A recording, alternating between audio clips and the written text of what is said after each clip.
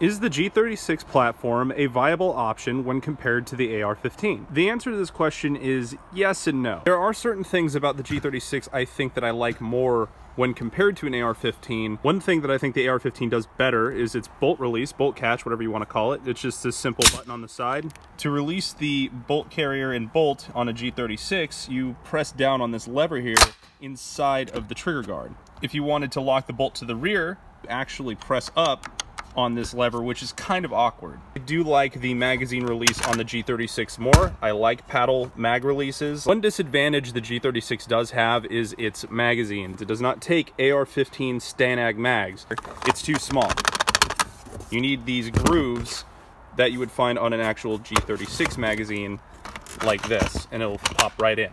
Forward assist on AR-15's back here. G36, its forward assist is on the bolt carrier. The AR-15 though is probably the optimal option.